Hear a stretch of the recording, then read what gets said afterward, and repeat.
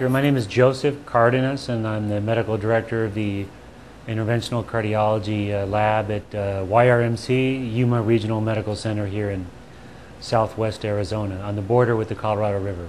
What I like about the Advana is ease. It's easy to use. It's simple to understand. It shortens our procedure time, and it's a cost-saving measure that has helped us out a significant amount over the past year.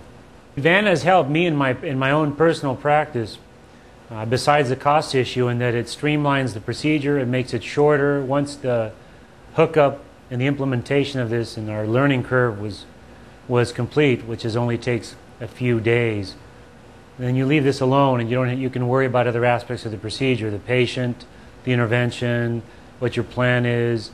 You don't have to worry about the manifold and fighting with the syringe over and over and over again.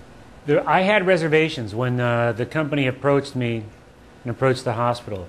My major reservation was not cost savings, it was safety to the patient. I was concerned about air embolus. I do not only high-risk coronary interventions, but peripheral and carotid. And as you know, air embolus in the carotid circulation is unforgiving. And so I was extremely concerned about using this in the cerebral system, the neurovascular system, as well as in the other delicate arterial structures or vascular supplies. But in 1 year that we've been using this, I have had zero air emboli, a couple of technical mistakes that I blame on myself and or the staff, which were inconsequential to the patient, and the patient never suffered any harm. But other than that, the air emboli has not been a problem for us. If anything, it's been very reassuring. In looking for a quality product for our cath lab, I usually have three factors in mind. One is patient safety. Two is results. Do we get better results? Is the patient safety protected? Do we get better results?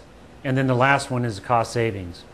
And with this device, it got an A+ on all three of those areas.